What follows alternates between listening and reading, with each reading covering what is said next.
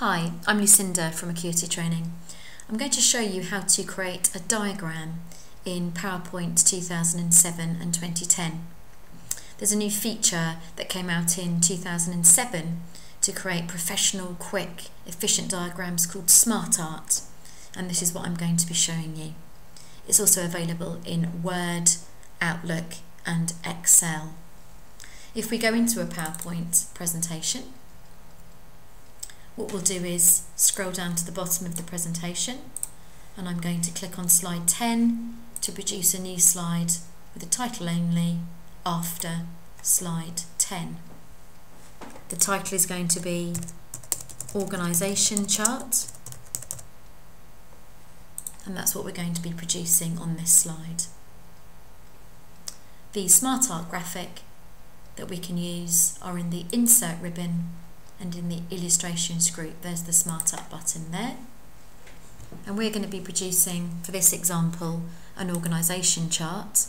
So I'm going to choose the Hierarchy category and pick from one of these hierarchy options. As you can see, showing here on the right, there's quite a few hierarchy options to choose from.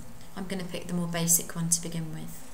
Click on OK, and you're given a very basic structure to begin to use. I'm just going to move it down slightly. We can either type straight into the box, or we can use the arrows on the left here to produce a text box. Mr. A is going to be at the top of our organisation chart, Mr. B his assistant, and then we're going to have Mrs. C, Miss D as her colleague, and Mr. E as their colleague.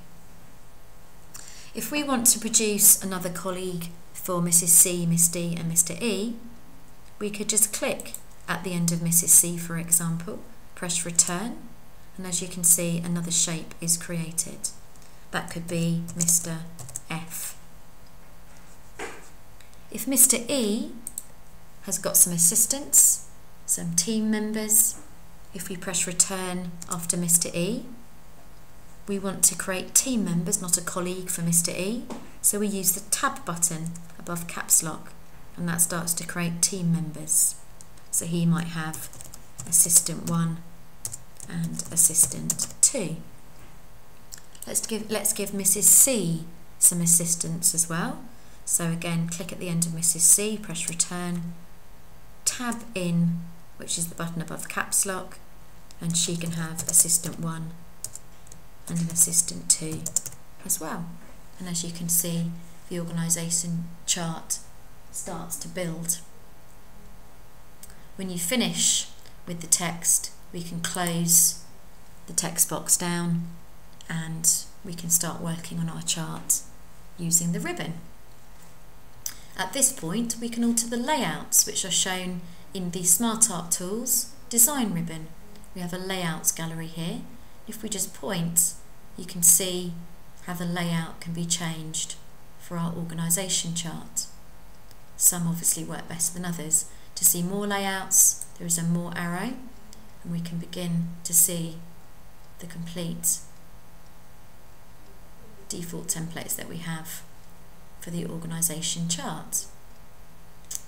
I'm going to pick, I think, this one here, the horizontal organisation chart, which completely changes the look of our org chart.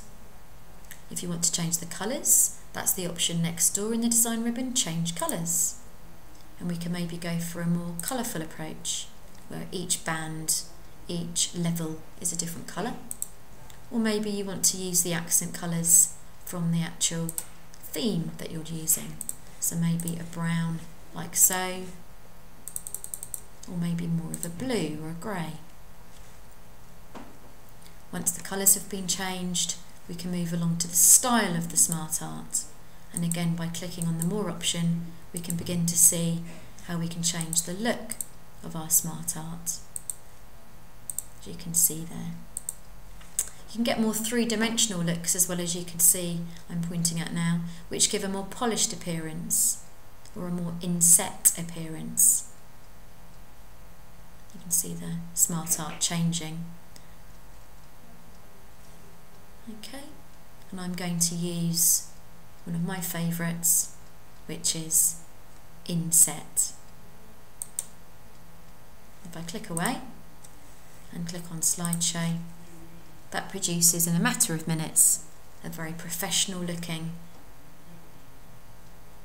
quick organisation chart. If I press Escape, we come back to the slide. We can click on it if we need to and edit it more if we need to. And that's how to create a diagram, specifically an organisation chart in PowerPoint 2007 and 2010.